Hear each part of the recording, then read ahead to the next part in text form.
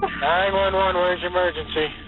I need an ambulance right away. My son just overdosed on heroin. What's your address? Please. How did I get here? I have no clue how this happened. I don't know when it went from being fun to being bondage. I was a person I never thought I'd become, and I hated that person. But I didn't see any way out other than taking my own life. My plan was pretty much to get high when I got out of jail and until I ran out of money and then do enough dope to end it. The world has no hope to offer a junkie. I was just broken, and I was hopeless.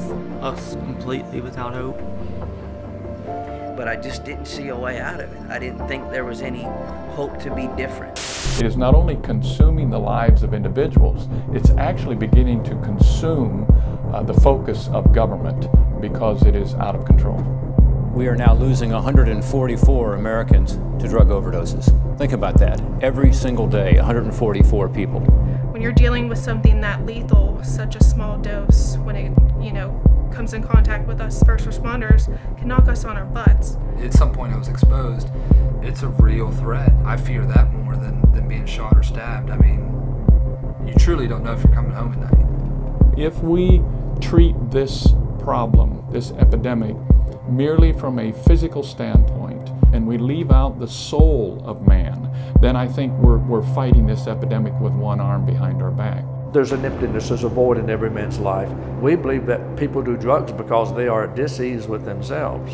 You see, by calling it a disease, that takes the responsibility off of the addict and it places it onto the disease. I thought, you've tried everything. You've tried heroin, cocaine, pain pills, marijuana, beer, but why don't you try something that might be good for you?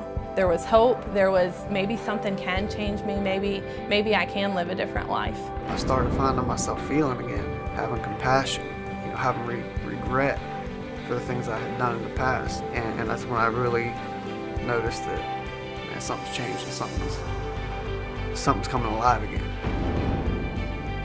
Hope, for the first time in 12 years, longer than that, but for the first time in at least 12 years of drug addiction, that I felt like there was a chance for me to change.